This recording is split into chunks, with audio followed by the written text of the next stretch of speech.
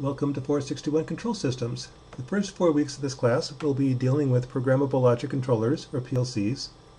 PLC is basically a microcontroller that's programmed with a graphical language called ladder logic. It has 8 binary inputs up here. It reads 24 volts as logic 1, 0 volts as logic 0. 4 relay outputs. When these are true, the relay closes. False, the relay opens. For your convenience, a little breadboard has been built. This board takes the binary inputs and connects them to push buttons over here. These push buttons are connected to LEDs, so when you push the button, the LED turns on. It also applies 24 volts to the pin. You can see that right here barely. As you push the button, a little rectangle turns dark, meaning it recognizes it as logic 1. The relay outputs are connected to LEDs so that when the relay closes, the LED turns on. You can see that here. Currently the program is set up so when I push button 0, the red LED turns on. You can hear a click. That click is the closing of the relay.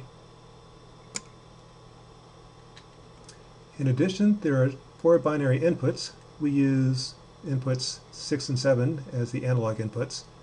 These analog inputs interpret 0 volts as logic 0, 10 volts is full scale, and between 0 and 10 volts is the range of the analog. These are connected to potentiometers right here that allow you to apply different voltages. The second pot is also tied to an RC filter and the blue LED. When this reaches 10 volts, the LEDs on the right all light up, showing you have 10 volts applied, or max analog input. And when you decrease the other way at 0 volts, you get 0 volts applied. The fourth relay, the blue LED, is also tied to an RC filter. This is to simulate filling up a water tank. When you start filling it, the voltage increases to 10 volts. When you open the relay, it discharges down to 0. And you can see the voltage increasing and decreasing on the LEDs. To program a PLC, you need to use Connected Component Workbench. That's this icon. To start with, you'll need to tell it what type of controller we're going to be using. We're using a 2080 LC10 QWB. Left click on that icon, drag it over,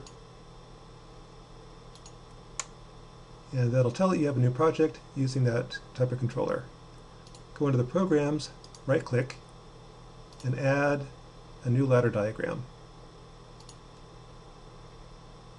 Double click on it, and this is your program. Now ladder logic, this is a graphical language. You have inputs and outputs. The inputs go on the left, the output goes on the right.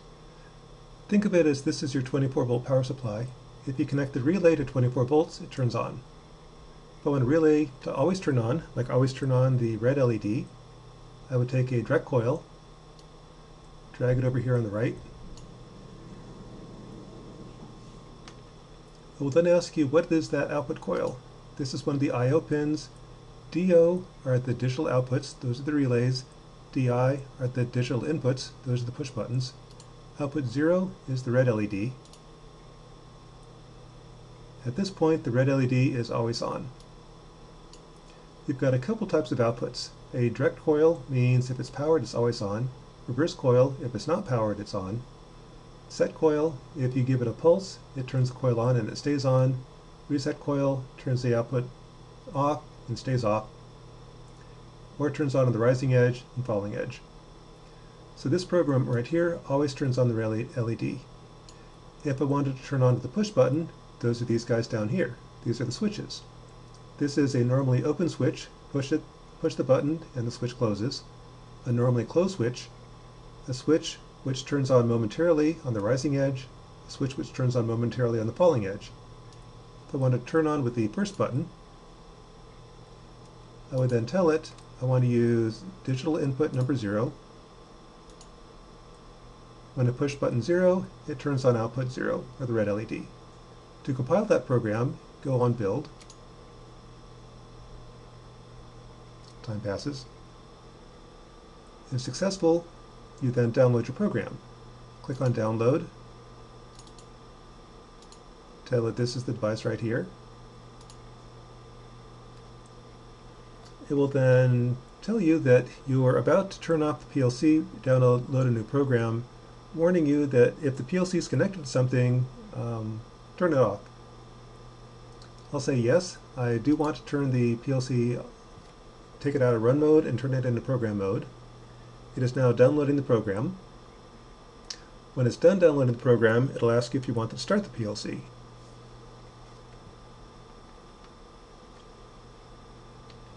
Program is now done downloading.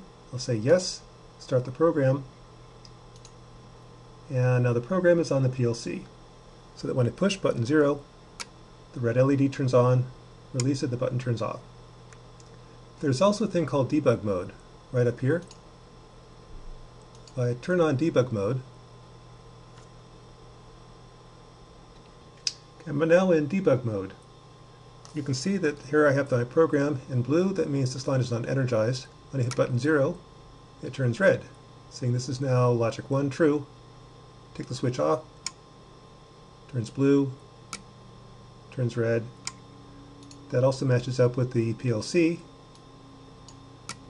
As I hit the button, the red light turns on. That's to get you started. In the later videos, we'll start doing different types of programming.